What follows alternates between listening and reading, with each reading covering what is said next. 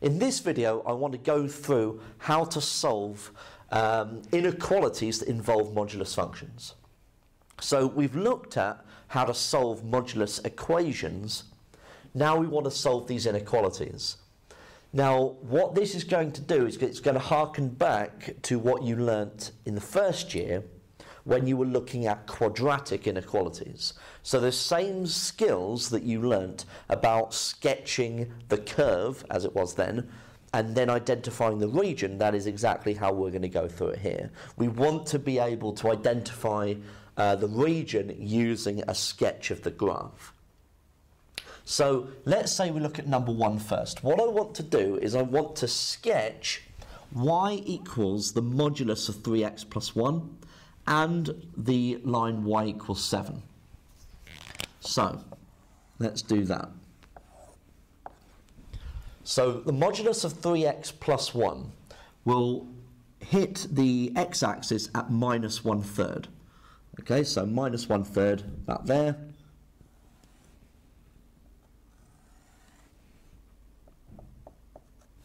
Okay, that would be 1.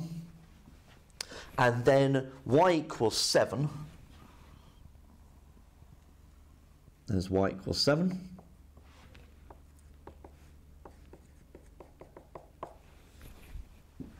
Okay, so now what I'm being asked is, where is this graph below this one?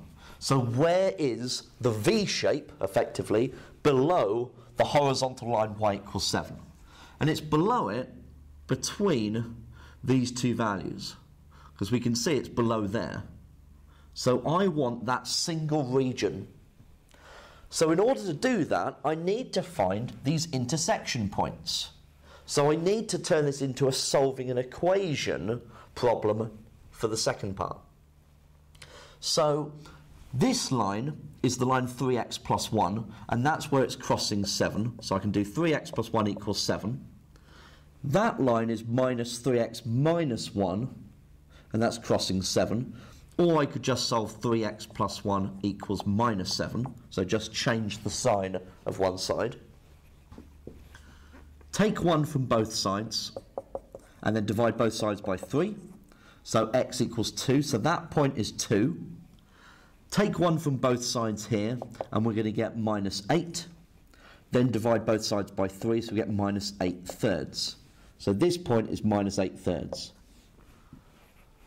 So solving the inequality would be to say, right, well, x has to be between minus 8/3 and 2. So minus 8/3 is less than x is less than 2. Okay, and that is how I needed to get to that answer. Let's look at the next one. Next one's a little bit more complicated.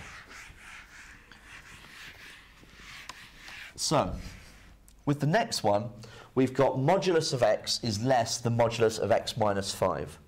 So we're going to have to sketch both of these on the same graph. So mod x, that's an easy one to sketch. Y equals mod x. There we are. Now, y equals modulus of x minus 5. That's going to hit the x-axis at 5. So along here. And it's going to have the same gradient as the y equals mod x. So it's going to be these two parallel lines. Okay. That's 5. So what is it asking? Where is y equals mod x below y equals mod x minus 5? So it's below it here. This whole region here. So we need to find that value, and then we look at this region. Okay? That is where mod x is less than this one, where it's below. So I just need to put x, because that's the line y equals x, equal to this line, which is minus x plus 5. Okay, because that would be 5, and we be going down like 5 minus x, or minus x plus 5. Add the x to both sides, and divide both sides by 2. and of course it's going to be 5 halves. And it really should be, because it should be halfway between the 0 and 5. So that is 5 halves. And so in order for the mod x to be less than mod of x minus 5, x has to be less than 5 halves. Okay, that solves that one.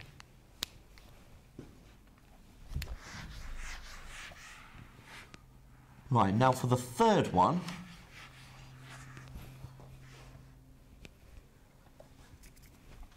we've got mod of 2x plus 1 take away 3 is greater than x. So, first things first. I need to sketch y equals modulus 2x plus 1 take away 3. Now in its current format like that, it's a bit nasty to work with. So because of that 2 in there, I don't particularly want that 2 in there, so I'm going to factor it out, much like you would a bracket, and I'd have to have 1/2 inside. Okay? Now this tells me precisely where the vertex is, so it gives me an idea of where the graph sits. So the graph has a vertex at -1/2, -3. So used to drawing modulus signs. Okay, so -1/2, -3. So that'd be down here somewhere, wouldn't it? Okay. Now it's going to be crossing through the y-axis when x is 0. Okay. So that will get me modulus of 1 take away 3, so -2. So it's going to be crossing through the y-axis at -2. It's going to look something like that. So there's my y equals modulus 2x plus 1 take away 3. Now y equals x is a diagonal line. It's not going to have as steep a gradient as the 2x plus 1. So it's going to be crossing through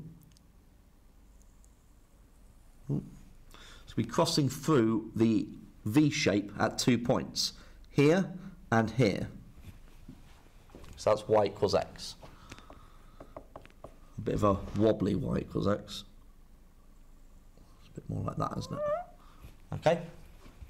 Still not perfect, but it'll do. It'll do. Okay. So I've got to find where is the V shape above x. So it's above it there and there.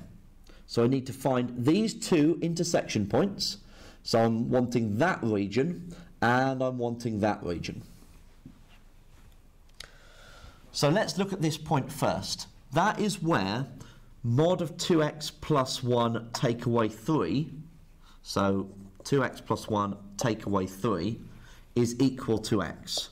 Now, just so you kind of like understand why I've got rid of the modulus signs there, well, this line is the line 2x minus 2, okay? That's effectively what that line is. So in this, you can think about it as just getting rid of the modulus signs and just taking it as positive for this case, and then we can take it as negative for the second case. So 2x minus 2 is x. Take x from both sides and add the 2 to both sides. So x would have to be 2. Okay? Which makes sense, because if the gradient is 2, I'm going 1 along, 2 up. That would get me to 0, 1 along, 2 up. That would get me to 2. Okay? So, x equals 2 is that point. And then we want this point here, don't we? Okay? So we can do a similar case, but this time minus 2x minus 1. I've still got the minus 3, okay? So I'm just changing the sign of what was inside the modulus. I've still got that equals x on the outside. So I'm going to add the 2x to both sides this time, leaving me with minus 4 is equal to 3x. Divide both sides by 3, so x is minus 4/3. So the two regions are x is less than minus 4/3 and x is greater than 2. So much in the same way as you would have done quadratic inequalities, if you've got two distinct regions, you must have two distinct inequalities. So what you should be identifying here is that the process is much the same as if you were to solve a modulus equation, but now you have to identify the region as well. Okay, so it's just like one step further than the previous set of questions where we were just solving an equation.